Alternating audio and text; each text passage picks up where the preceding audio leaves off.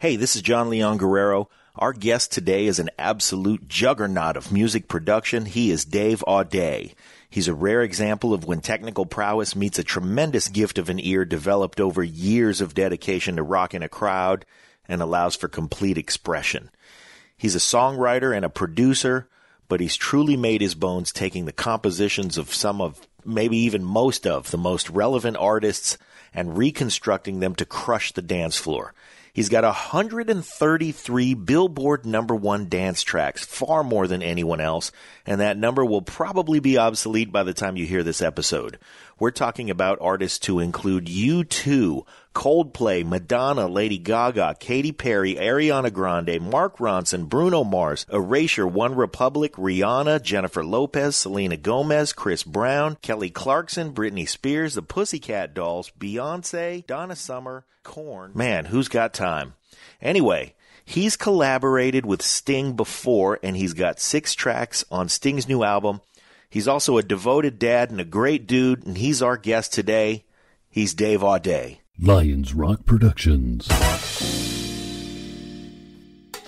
This is Jay Moore. This is Greg Proops. This is Jordan Harbinger. This is Dexter from The Offspring. This is Nathan This East. is Sebastian Younger. This is Rick Marotta. This is Stuart Copeland. This is Mick Gillette. This is Andy Summers. Hey, this is Skunk Baxter. This is Gabby Reese. This is Rob Bell. Hey, this is John Leon Guerrero. Hey, and this is Pete A. Turner. What's up? It's Dave Aude, and you're listening to the Break It Down Show. And now, the Break It Down Show with John Leon Guerrero and Pete A. Turner. Yes, indeed. Dave Aude is a songwriter, a producer, and I'll proclaim it here, the world's greatest remixer. I guess I'm not the only one who thinks so, though. Dave has, last count I saw was 133 #1 songs on the Billboard Dance Club Songs chart, and that's more than anyone else, and you seem to keep racking them up like a gas pump. His new collaboration is with Sting. He produced 6 songs on Sting's new album called My Songs, and they're updates of Sting's classics for 2020. Dave, we're big fans. Thanks for joining us. Thanks for having me. Is that 133 number accurate, or have you done something in the last couple of weeks to make it even higher? Oh, that's funny. No, that's. I think right now that's where we're at. I mean, I'm still doing a lot of remixing, a lot of producing, a lot of songwriting, but I mean, 10 years ago, I think I was really knocking out a lot of remixes. And I think in 2009, 2010, each one of those years, I had 18 or 19 #1s each year. So, which is a lot, but it's 133 is pretty good. I'm not really, I've never tried to get to that number, period. So the fact that I'm there is, kind of crazy. So just so our listeners can have some context. Right. I'd like to rewind because your remixing career has. We started to make a list of all the artists you've worked with, and then Pete figured that it'd be easier to make a list of the artists you haven't worked with, and we really just made a list of dead people. That's hilarious. If we made a list, it's funny because a lot of times I will tell people what I haven't remixed. Rather than what I have remixed, because it's actually kind of easier. Like Whitney Houston, right. I never did a Whitney Houston song, right. And Prince. Didn't see Frank Sinatra. I haven't done a Prince song. Frank Sinatra, yeah. So Elvis, I haven't done an Elvis song. However, Tammy Wynette. No. That's not true. Is that not yours? I did Tammy Wynette. That's what I'm saying. Yes. Also dead, but you did do it. So that's not even true that dead people are immune. No, I have worked on some dead people. And I've also worked on some people that might seem dead, even though they're actually living. I heard a Fleetwood Mac remix. That's so funny because Tammy Wynette's estate reached out to me. That was pretty incredible. Because it was obviously a huge song. The Fleetwood Mac thing you just mentioned, crazy enough, I don't even think that came out. Somehow that got sent to the label, which at the time probably still is. It's Warner Brothers, and somebody at the label leaked the song. Oh, huh? That never even came out. Wow. So were you ever actually hired by Warner Brothers? Or did you do that one on spec? No, I actually did that. I got paid to do it. They were doing this album of remixes. This is like probably 14 years ago, 15 years ago. So not recently. I forgot the guy's name, but he was doing, he was taking all these, he was getting Warner's to give him all these old multis on all these classic songs. And Fleetwood Mac was one of them. And I just don't think the band wanted to put anything out. This is like before remixing was like sort of like a thing. And this guy was kind of ahead of the curve, getting the multis and trying to make all this crazy remixes happen. And I don't think the band was into it, or I don't even know, but it never came out. But somebody at the label liked it, so they leaked. I'm not sure if it was even mixed or not, but it got leaked. And I get asked people this. I get a lot of crazy fans that ask me to send them, wave files. I don't know why I have all these fans that want wave files. It's this weird thing going on. Hey, I want to figure out, because your musical ideas are incredible. You talk about taking the great things that are in a song when you remix it and then just kind of putting your own things in there. How do you fill your well? Because there's just so much stuff out there, and it's so varied in how you do it. And I mean, from Rihanna to Celine Dion, you're just doing slightly different things all the time. Where does that come from? Honestly, I don't know. I've just been doing this. I've been kind of making music so long, and especially the remix thing, which, my career was sort of born with remixing. Like remixing kind of got big as my career sort of started. So it just happens that I was there when that sort of was born. Well, let's unpack that a little bit, though. Where were you born? Where was I born? I was born in Van Nuys, California. Van Nuys.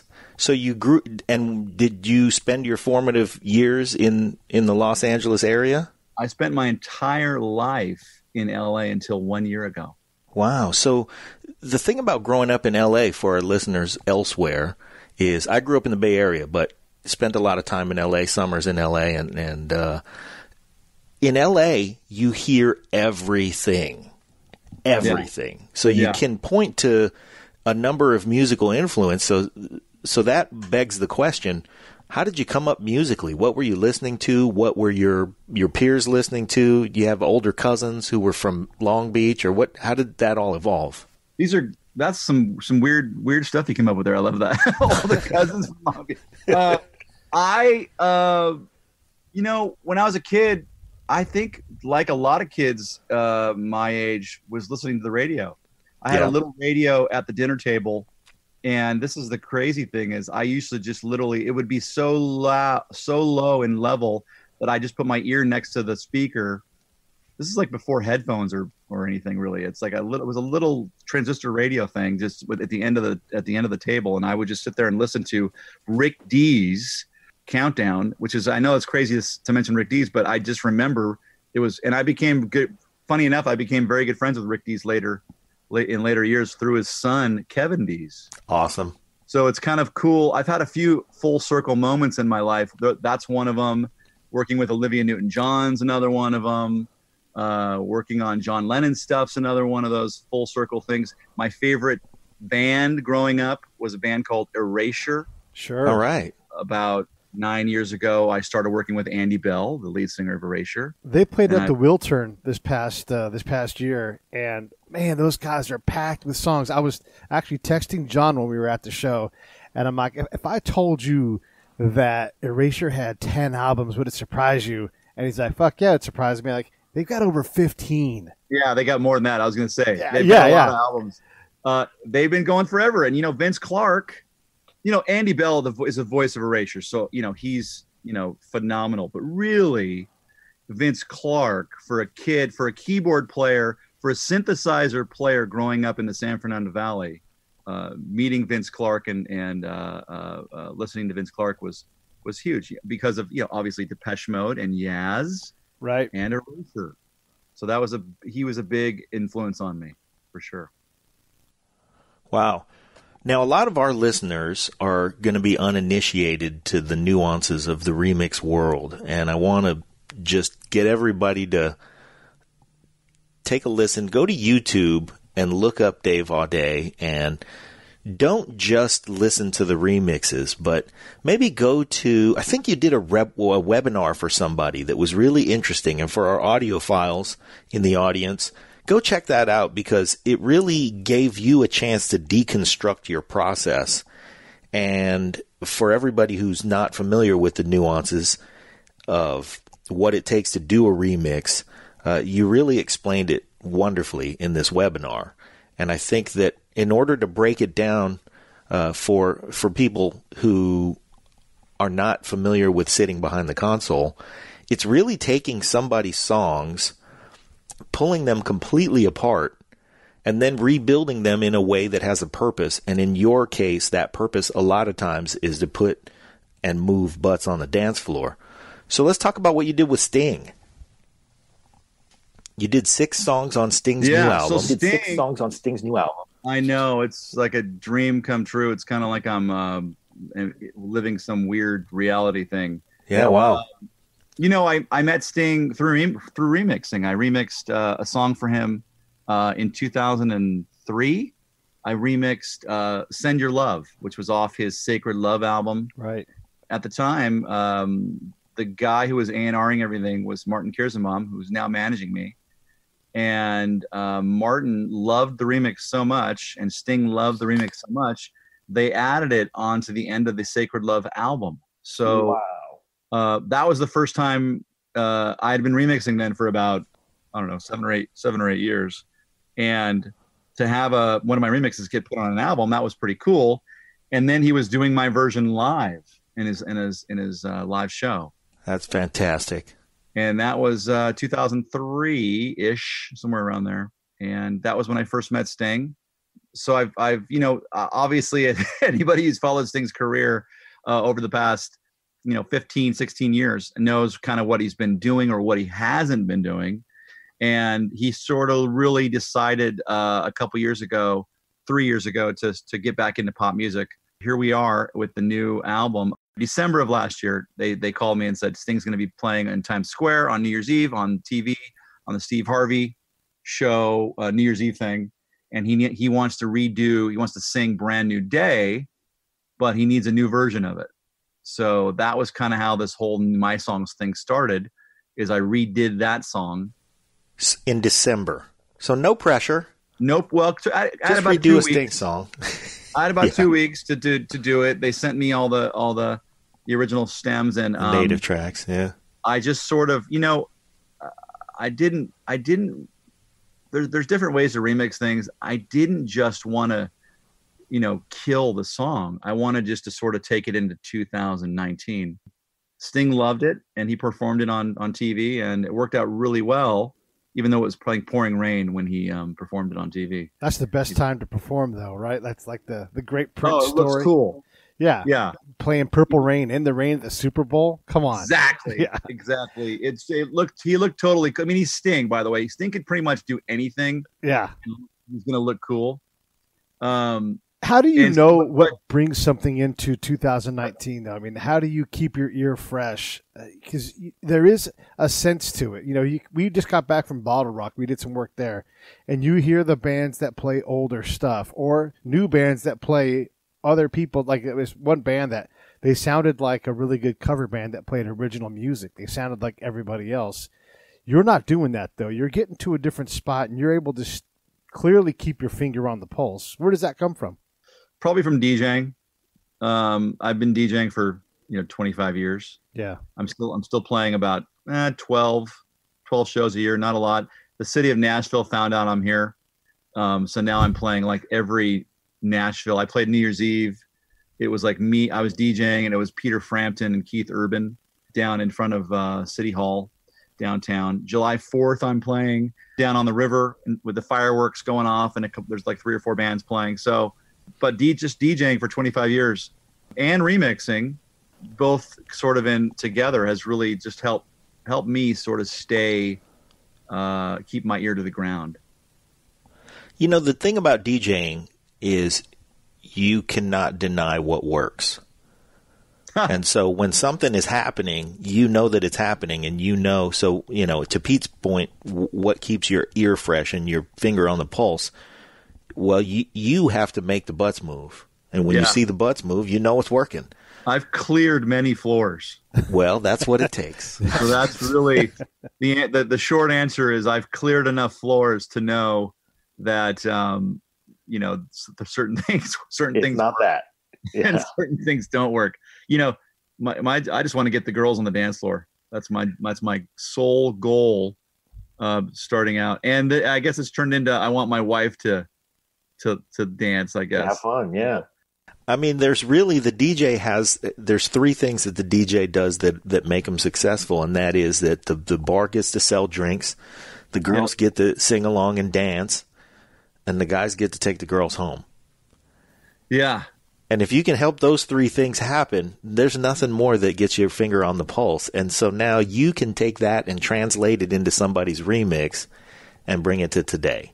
How true is that? Yeah, it's true, man. I fell in love with club culture years ago, and that's kind of what really got me into club culture. Really got me into the music business. I didn't know what I was going to do before club culture. I thought I was going to be a keyboard player in Journey or something. The clubs was a way for me to sort of get into the music business, a way in, and I'm very lucky to still be doing it. I want to go back a little further into your formative years, because obviously your brother played professional baseball. That means you guys were throwing the ball back and forth as hard as you can at each other. But you're a keyboard player. Yeah. Was it always that you were going to be the musician, or did his talent just I don't know, how did that work out? Because you guys are both elite performers in your professions, but your professions are dramatically different. Yeah. Well, I mean, you could probably guess. I mean, I was the kid playing the synthesizers in the bedroom and performing at school and doing concerts. And when I was in high school, I was playing the Roxy and Whiskey on Sunset Boulevard. So, it was pretty cool. I mean, I wasn't having success, but I was playing these venues. My parents thought it was funny and, cool. But then all of a sudden, my little brother, who's 2 years younger than me, gets into the end of his senior year in high school, gets drafted second round of the Pittsburgh Pirates. Yeah. And so then everything basically, went from Dave to my brother Rich. And then that lasted for about a decade because my parents, look, DJing, remixing, producing, it's not really something most parents can get into, understand. Yeah, that's not a comfortable path for a parent. Yeah, it's not something that they just can explain to their friends and their friends are going to understand. But they say, hey, my son's a baseball player. That's pretty easy to understand. And he hit a home run at Dodger Stadium, his first home run against the Dodgers, which also is pretty cool. And and easy to understand. It is easy to explain. My son plays for the Pirates. Yeah, it's very American. But my son, playing a Roland JX 3-piece synthesizer doesn't really translate as well, does it? No, not so much. My son hit a home run versus, my son got a new plug-in endorsement deal. Yeah, exactly. A little different. My parents, look, I don't even know if my parents really fully grasp what I do still. It's just a generation thing, Sure. They know I have a Grammy, so I think they probably tell everybody I have a Grammy. That sort of legitimizes you. Yeah. I mean, it's just something, again, it's something that they can say to their friends that their friends are going to go, oh, I've heard of that. I know what a Grammy is. I mean, everybody also thinks there's 10 old guys with beards that sit around a table to decide who gets Grammys. So, but at least it's something that tangible that they can tell their friends. So if a Grammy legitimizes you in front of your parents' friends, yeah. What did it do for you in your actual career from a day-to-day basis? Did it make the phone ring more, or was your phone ringing to capacity already anyway? It might have made it ring less, maybe. I don't know. No, because look, winning a Grammy is awesome. You're not underground anymore. No, exactly. I'm not. And I also won for a song that was not underground. It was the most popular song in the last decade, Uptown Funk. Yeah. I mean, it won Song of the Year, but it was definitely the Song of the Year, not in quotation marks, because everywhere you went, it was playing. Everywhere. Yeah. And so I won a Grammy for a song that was like ridiculously huge. And I'd also done a million remixes. So you put those two things together and there's the Grammy for best remix recording. Yeah. I don't know if my phone rang more. I just think when people hired me that they knew that they were hiring somebody that was for sure going to give them something of quality, I think. So does that mean the price goes up? Honestly, the price, I don't think that happens. I mean, I guess I think I thought that was going to happen. I can honestly say I think the price just is what it is. I don't think it's gone up. It's just it's just maybe I'm taking less projects. I mean, and not taking every project now and thinking about it more. I don't know. I just love producing records, regardless of how big the artist is, how small the artist is, how big the song is, how small the song is. I worked on some bad songs. I worked on some great songs. I just love what I do, and I love waking up every day and doing it. And I'm not bored of it yet. I love remixing, but I love producing. I'm really excited that I'm making this pivot in my career. I've remixed everybody. So, but that's not why I'm pivoting. I've always been a producer. Remixing is producing. Yeah. And it's very important people understand. The only difference is when you're remixing, you're kind of a starting point. Or as opposed to producing, sometimes you're producing, or a lot of times you're producing from the beginning, from the ground up. Let me ask you a little bit about your work process then too, because this is interesting to me. You've got these projects. There's likely several projects on your desk at one time, and I was listening to you talk on another interview. Do you sit down and just hammer away at one song for 15 hours straight, or do you? Because you seem like a work-life balance guy, but you got kids, So how do you stay on task, but also, and then the secondary question I want you to answer is, when you get music from somebody, whether it's Sting or Fergie, do you go, holy shit, I really got to get this right? I mean, obviously you always do a great job, but do you feel pressure from any particular artist because of not being starstruck, but just, it's fucking Sting. I said the same thing to my wife. It's fucking Sting. I know.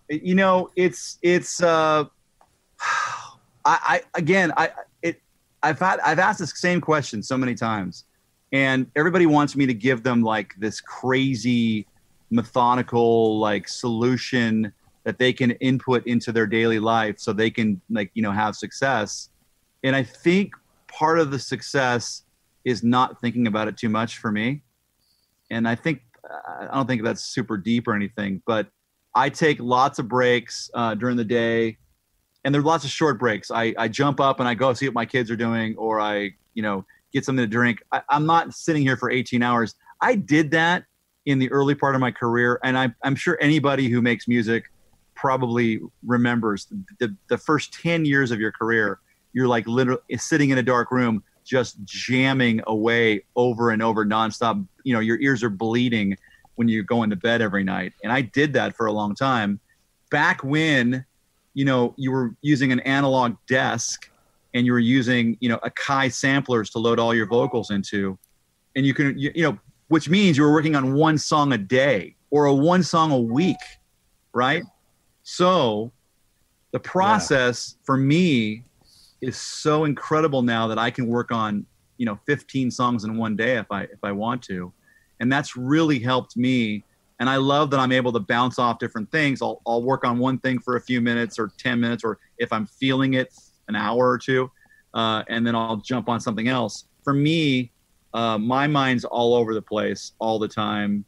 My wife kind of hates it because middle of a conversation, I'll just talk about something totally different. But I explained to her, it's the creative for me, it's my creative mind just working, being able to just sort of just go somewhere totally different. So look, technology has helped me work on 1 million projects in one day. That's what I do. I go throw the baseball outside with my kids for a few minutes, come back in, work. And that's also one of the great parts about having a studio at home. It's also the bad part about having a studio at home is, as you guys saw at the beginning of the interview, my kids ran in and, were trying to talk to me as they're, walking out the door. So yeah. I don't know if you guys know, I moved to Nashville a year ago. So I'm talking to you from Nashville right now. I kept my studio in LA, so I'm there 1 week a month.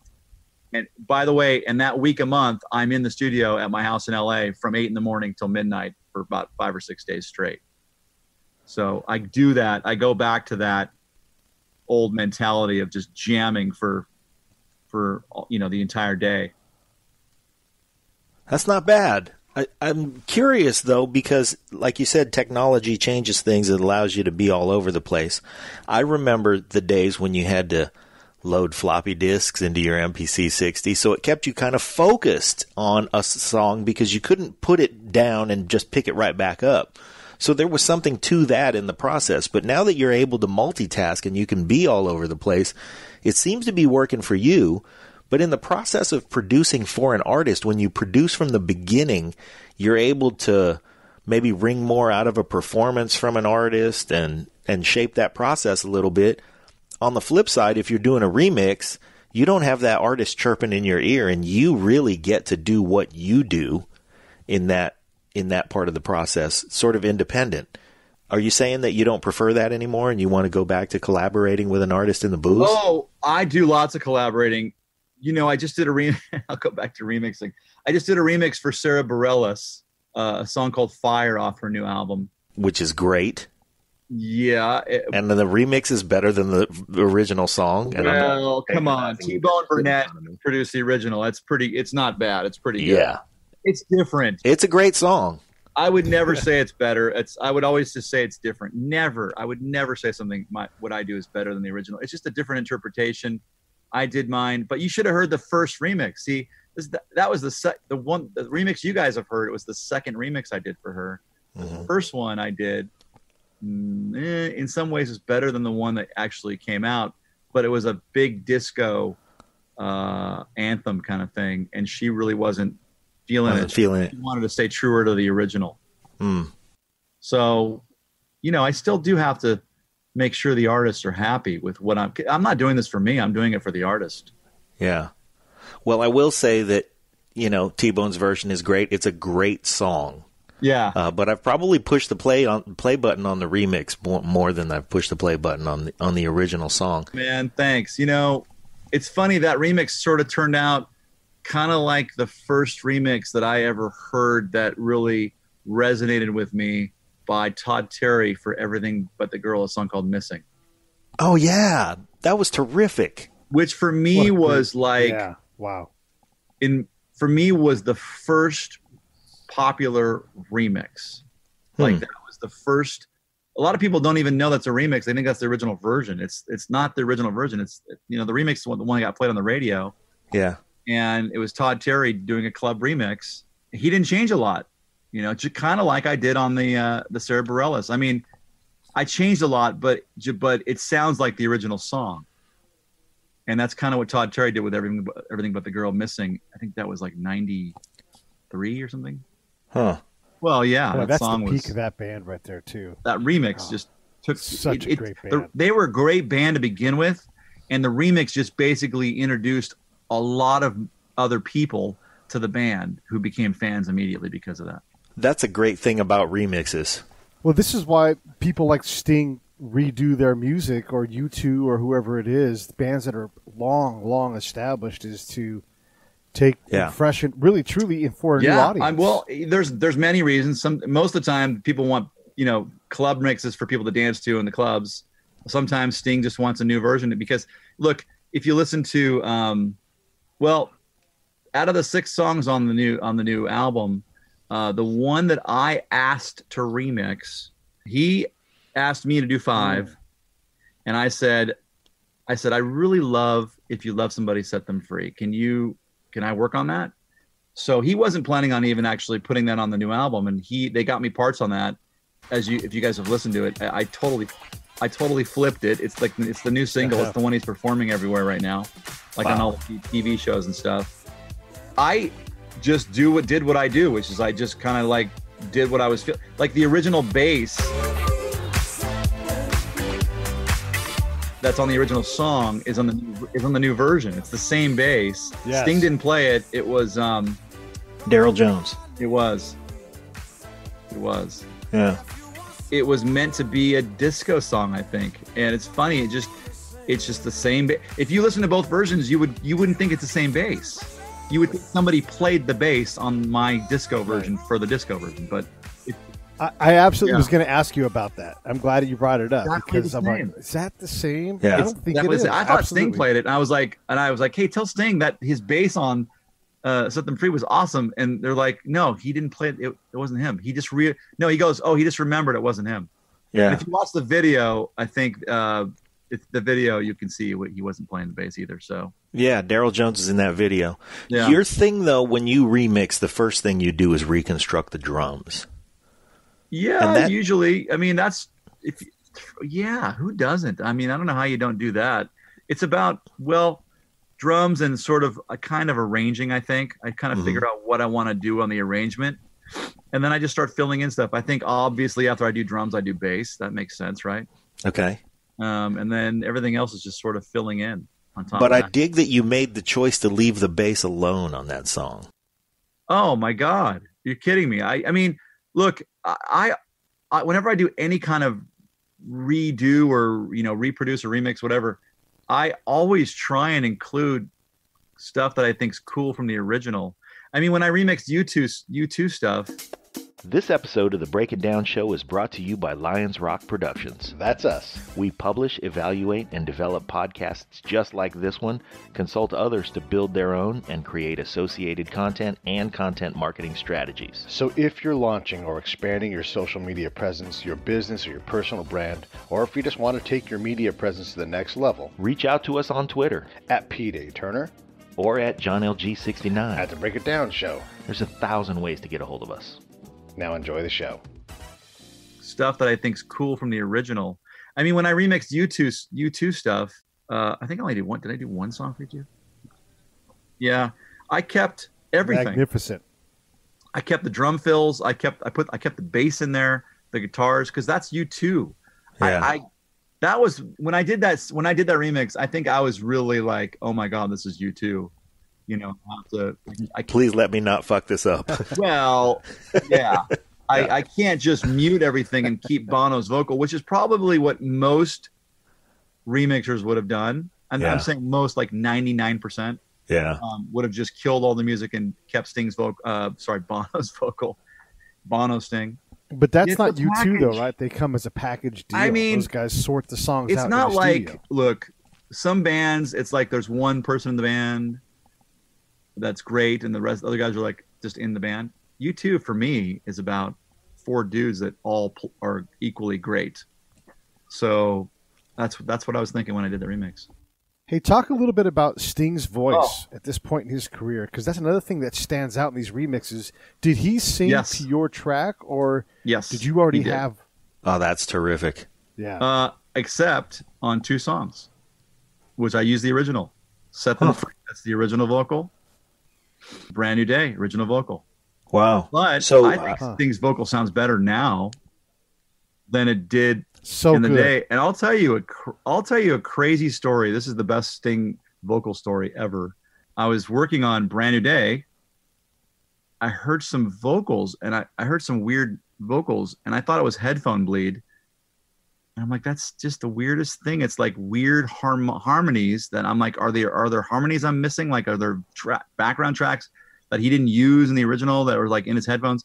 And I called Martin and I go, man, it was probably like 11 p.m. at night here or something, and I'm like, man, I feel like I'm tripping out. Like I just ate some mushrooms or dropped acid or something. I don't know. I'm really tripping out because I'm hearing some weird things. I don't know what to do. Can you help me here? And he said, man, they always say when Sting sings, he has a little man singing with him. And what that means is he has nodules on his vocal cords, and they create like harmonics when he's singing. That's freaky. Wow. It's not like a straight harmony. So in other words, if he sings a part, it's not going to sing like an automatic third. Yeah. The nodules are actually just doing their own note. So it could be, it's not an exact harmony, Just but it's some just, vibration. it's another like harmony you would have never ever done in a million years, because it's like, depending on how he's singing, and it really freaked me out, man. But it was awesome. I'm like, dude, it just made me go, man, Sting is even more awesome than I thought he was to begin with. So it's just cool. Just a cool moment. That is cool. And I appreciate that story because, man, I've, been listening to Sting a lot all of my life, and I've never heard that story. But I can totally relate to, the finding some uniqueness in his voice. And there's nobody better placed to do that than a producer / remixer who's got headphones on and is really digging deep into that vocal. He's look, he's crazy. Sting. So we did the brand new day and New Year's Eve, and then like the first week of January, second week, I don't know. He goes, "Let's do this. Let's do an album. I want to update all my songs." I don't know if you guys know this. He was in a play. He was doing a play. He was literally February, March, April. He was doing a play in Toronto, Right. And every night, I think it's a 3-hour play or something. So he would get to the venue, and they'd go through hair and makeup, and then he'd go backstage. The play would start. He'd do a couple scenes, and then he'd have like a little break. So he'd come backstage in makeup and hair, and he'd throw his bass on and turn the mic on, and he was singing vocals. What? Yeah, I have pictures of him doing this. They were sending me pictures. He was recording vocals for this album in between scenes. Not like after the play, go to the studio and record some stuff. Like no, let's just turn the mic on. Give me a mic back here. Give me an engineer. And so the hit record, and let me just do it in between scenes. Well, there's a couple thousand, 1,500 people, whatever, outside the audience, waiting for him to come back out and do another scene. Backstage, recording vocals and playing bass. Wow. Sending it to me. That's like Roy Jones Jr. defending his fighter's championship and then going out and playing a professional basketball game afterwards. Like, he's a machine. I mean, and he's, I don't have to tell you guys, everybody knows Sting's in phenomenal shape. Yeah. He doesn't age, or he hasn't aged in a couple decades. He sings great. He's performing. And by the way, does he have to perform? He doesn't have to do anything. No. But guess what? He's been on tour for like 3 years, I think, straight. Wow. Yeah. He's a monster. Yeah. And I'm just very lucky to be involved in the project. You seem like you're pretty even keeled. You're like, holy shit, that's Sting, or holy shit, that's U2, that kind of thing. And I get all that, but you don't seem to get super stoked or very low. I mean, you win a Grammy. Like, yeah, I've got a Grammy. It's like not that big of a deal. Is there anything that really like makes you want to throw your fist in the air? Like, No. Maybe it's your kids. I don't know. No. What do I get excited about, you're saying? Yeah. Yeah, like when you get, like, I don't know, like, do you pull the segment of the song together and just get up and like celebrate for a second, or are you just not a super? Oh my peaky God, kind I think of guy? I'm a peaky guy. I maybe I'm getting old. I don't know. No, I mean, I just I don't know. I think I get excited all the time, but it's just I have so many things I'm working on. It's kind of it's kind of hard. People don't realize. I'm not just working on a song a week or even a song a day. I'm working on so many things, and I think it makes it kind of harder to sort of go crazy. I do get excited about things. Recently I've written a couple songs I'm really excited about for totally different artists, and that I do get excited. I can see like, oh, this is going to be good. Sometimes I have no idea the song's going to be as good as it turns out to be, and that's exciting when I hear it on the radio or something. But I do get excited, guys. Yeah, I mean, I get excited when my kids hit home runs at baseball, or, those are the great parts of life. I'm excited every day. So, man, I wouldn't say that I'm just bored with producing. I think I'm gotten used to just coming in here and doing it every day, all day. When you look forward to the music that you're going to be making, what do you see around the corner? Is there more influence coming from the rest of the world? Is there more? I mean, I know there's a ton of K-pop now everybody's listening to. And everybody, like are that, you guys listening to K-pop? Because I'm not listening to K-pop. I mean, yeah, look at totally Pete. into it. Yeah, no, I think K-pop's just the thing of the, it's the term of the month or the A thing of the moment. whatever. Look, and I'm not Okay. I'm downplaying K-pop. I'm just saying there's always in my world there's always been something future house, heart. Handbag was a term years ago. There's always some little term coming along. That's just the way people like try to get other people excited about music. It's this new thing that you haven't heard about. It's this Yoko. It's this young country sound. Or, there's always something. Come on. Yeah. Remember trap? Remember the first time you heard trap? Right. I mean, what's trap? It's like, or Sure. dubstep. The first time you heard dubstep, it's like, that's always going to happen. It's just a way of, it's only a thing that's happened in the last couple decades. It didn't happen. It was rock and roll for a long time, right? And there wasn't like hard rock and roll, soft rock and roll. It was just rock and roll. So, it's just this fun thing we have going on. So does that mean that these things come by and they maybe leave a little bit of a mark, but the locomotive trudges on? Locomotive trudges on, man. We're so close. I'm so close to it. I don't know how you guys feel. It's hard to tell what our generation is going to leave musically to the next generation. You look back, it's obviously, you see big band, you see 60s and 70s and 80s, 90s. I don't even really know what 2000s is. 2010s. I don't even know what that is. Is there something? I don't even know. If you guys know, you should probably tell me, because I don't think we will know for another 20 years. Because the 80s were just, at the time, it was just music. Yeah, and it felt the same. Yeah, and then now we see what the mark was. I think that the 2010s, it's shorter, right? Like kids a lot of times don't listen to the whole song, so a 7.5 minute remix has to be played by somebody else for them to consume it. Otherwise, it's just they're almost. It's about for sure. It's about short pieces of stuff. In fact, my songs are my new pop productions are getting shorter. Wow. Yeah, I just did a song. Old Town Road. Let's talk about the song of the moment. How long is Old Town Road? Do you guys know? It's like 2 something. No. Wow. 210. Yeah, that's getting back to the 50s. Wow. It's like 210. Low 2s even. That's just crazy. That's short. Yeah. It's not crazy. It's actually awesome. You know what it is? Yeah. And a young person explained this to me. Because when you play Old Town Road, it's so short, they're going to play it again. Terrific. That is terrific. Nice. It's so short, they're going to play it again. Yeah. If it's a long song, you're like, okay, I'm going to take a break. I've heard it. But if you keep it short, they're going to play it again, or it's going to get looped in however you're listening to it. A lot of times it'll repeat it. And it's genius. It's like what the kid thought when he made the song. He's like, no, I want to keep it short, so they'll listen to it again really quick. Don't give them too much. And I don't think that was a playing into the Spotify model or anything like that. That was just what he was thinking. So I appreciate the purity of that thought.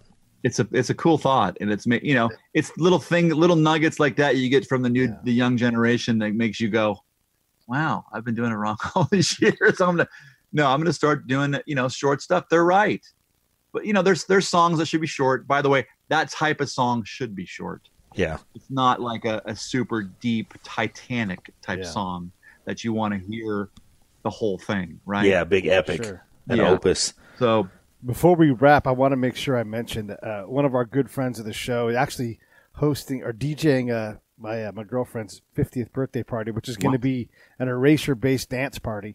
But his name is DJ Severe. He DJs at Dodger Stadium. And I just got to make sure I say his name, because I'm sure he plays your remixes, because he's widely recognized as the best DJ for sure. in the Major League. That's cool. I was wondering who the DJ was that was doing all the Major League stuff. He does it for the Dodgers. Every stadium has their own guy, but he's particularly good. And you're good when like the old reporters are complaining about how loud the music is. When they know that there's a guy playing music, that's when you know you're doing a good job. Yeah. Hey man, so last thing I want to know is, who are you looking forward to working with? Who am I looking forward to working with? Oh, man, I can't answer that question, because I just, I'm looking for young talent. I'm developing. I have 3 or 4 artists right now I'm developing. And for me, it's exciting finding these young kids who have super talent, but not sure what to do with it, not sure what to sing about, not sure how to do it, how to record, and taking them and sort of getting them to the next stage. And so I've done that. I've been doing that a lot recently with a girl that was 14, a kid that was 19. I have another kid that's 23. So these young, talented artists are really, really exciting me right now. Terrific. NAMM next month. Are you speaking at NAMM? Oh, you mean NAMM in Nashville? Yeah. Right now I'm not, because a lot of the people that I work with, Waves, Sound Toys, Plug-in Alliance, they don't come to the Nashville show? I don't know if they care about the Nashville. Nashville, they should. I think they should. And maybe that would be my next phone call. Because, I think they still think Nashville is very, country, guitar, based. So there's a lot of guitar people here for that. It's also middle of the summer. But Nashville is the super hot place to visit. I don't know if you guys know that. It's like the place. It's like, forget Vegas. Vegas is fun. Vegas is also expensive. Mm-hmm. And Nashville's a lot more green than Vegas is.